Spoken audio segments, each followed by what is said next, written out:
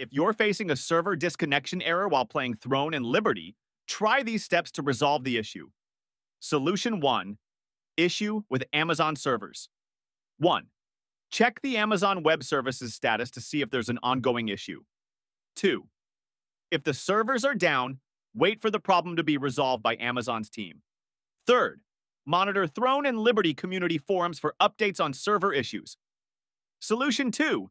Disable or enable IPv6 on PC. 1. Open the Network and Sharing Center on your PC. 2.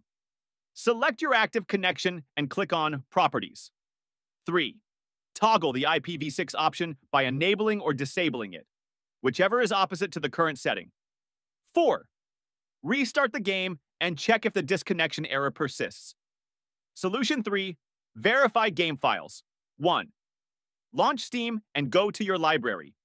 2. Right-click Throne and Liberty and select Properties. 3. Go to the Local Files tab and click Verify Integrity of Game Files. 4. Wait for the process to complete and then relaunch the game. Solution 4. Change your DNS. 1. Open Network and Sharing Center on your PC. 2. Click on your active connection and go to Properties. 3. Select Internet Protocol version 4, TCP/IPv4, and click on Properties. 4.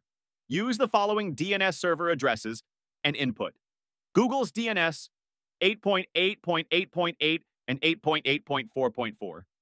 5. Apply the changes and restart the game.